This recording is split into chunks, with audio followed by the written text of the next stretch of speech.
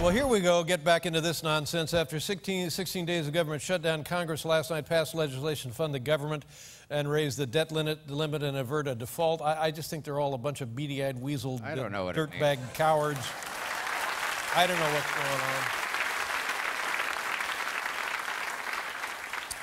going on. In the old days, we'd strip them naked and make them leave town. Well, back in the day. That was the day. So these are things Americans said when the government reopened. Americans, we went around and sampled what Americans are saying when the government reopened, and I couldn't care less. Let them close it again, let them open it again, let them open another one. I just don't care. Let them open an outlet store in Paramus. See if I care.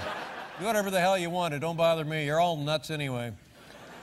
Things Americans said when the government reopened. Number 10, it was closed. Number 9, is it under new management? Number 8, nice going, guys. Treat yourselves to a vacation. Number 7, no idea what was accomplished, but I assume I have to pay higher taxes. Boy, you got that right.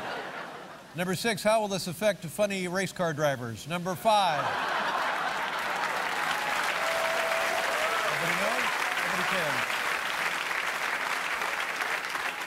At number 5, John McCain can get back to playing poker on his iPhone. Number 4, does this mean Ted Cruz will stop talking? Number 3, they don't pull this kind of crap in Belarus. I think they do. I think that's all they do in. I think that's all they do in Belarus. Yeah. And number 2, only 4 months till the next shutdown. And number 1, things Americans said the government reopened. Great. I just paid for Chinese lessons. There you go.